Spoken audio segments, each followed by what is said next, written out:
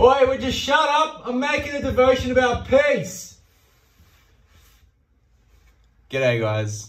Today's devotion is about peace. Peace is one of the fruit of the Spirit. Love, joy, peace. Third gets the bronze medal. All of the rest, they don't get a medal at all, unfortunately for them. The fruit of the Spirit, I reckon they get a lot of airtime, and it's probably rightly so because they are really important. But if you've been reading the Bible for a while, you might have noticed that what Paul calls the fruit of the Spirit in Galatians chapter 5, he talks about heaps in his other letters as well. But he doesn't necessarily call them fruit of the Spirit in his other letters, or even the work of the Spirit in his other letters. He just speaks about them as being the result of having a relationship with God through Jesus. I'll show you what I mean. Have a look at Colossians chapter 3. In Colossians chapter 3, he talks about love. He talks about peace. He talks about patience. He talks about kindness as well. He talks about a lot of the fruit of the Spirit in Colossians chapter 3, but he never says the word fruit.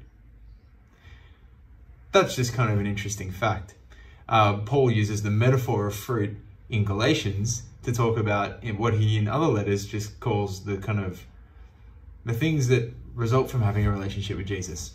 Anyway, today we're talking about peace, and Colossians is a good case study when it comes to the issue of peace. So if you got Colossians nearby, why don't you open it up? Because in Colossians, we find out that peace is something that God brings about first and foremost through Jesus.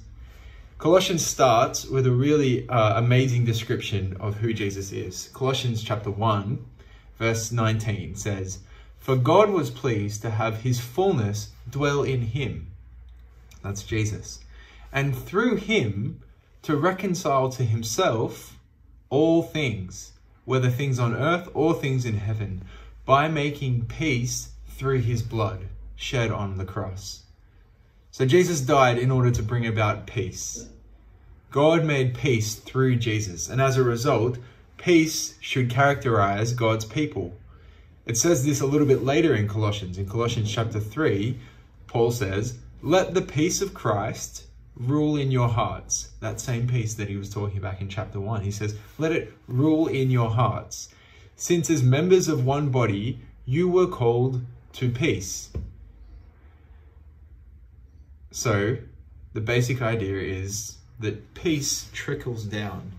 Jesus achieved peace with God through his death on the cross, and that flows into our lives, and as a result of that, we should experience peace and live at peace with the world around us. Now, I think we have a bit of a muddled mental image when it comes to peace. Maybe we picture somebody sitting on a rock with their legs crossed. They seem to be in harmony with their world around them and tranquil in their environment or something like that. Well, maybe you have a young family or you've got a newborn child, and peace and harmony with your environment is the furthest thing from your reality. So what does peace actually look like when you're in a young family? Or what does peace look like when you've got other people around you who are distracting? And what does peace look like when you're sitting in a traffic jam all the time? Which is what life feels like sometimes. Well, let me help you by saying that I think peace in the Bible, the peace that God tells us that we should be makers of, isn't like a peace with our environment, as if we should be in some sort of tranquil, distant foreign land all the time. It's actually relational peace. It's peace with the people around us. God made relational peace with us through Christ. We can now be in a relationship with him. And so he encourages us to make relational peace with the people around us. Romans chapter 12 says, "If it is possible, as far as it depends on you, live at peace with everyone." In Hebrews chapter 12, it says, "Make every effort to live in peace with everyone." Now, since it's relational peace that we should pursue, what is one relationship in your life that requires peacemaking? Take a moment, think about it. What's one relationship in your life that requires peacemaking? Now, I think it's important to notice two things. Firstly, two things, peace. Firstly, Paul says, if it is possible, as much as it is able to you, as much as it is up to you, live at peace with everyone. There's a certain amount of peace that we are responsible for, but we're not responsible for having other people live at peace with us. So as much as it is up to you, live at peace with everyone. I think that's an important pastoral note, because sometimes there will be ongoing tension in relationship, not because you're not willing to create peace and to be reconciled, but because the other party is not willing. The other thing that I wanted to say is that peacemaking doesn't mean sweeping things under the carpet.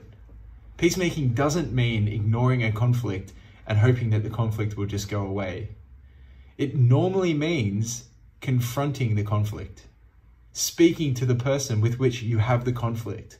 I think we can learn this if we have a look at the life of Jesus, who was the ultimate peacemaker, remember? You don't ever see Jesus backing down from a confrontation with anyone. The Pharisees do the wrong thing, he charges up at them. Any of his disciples say the wrong thing, he charges up at them. It's not because Jesus wasn't a peacemaker that he was confrontational. It's actually because he was a peacemaker that he was confrontational. And so I think we need to sometimes be willing to have difficult conversations in order to pursue peace. Because we have experienced peace from God, and now we are proponents of peace in the world that we live in. So go and be at peace with the world today.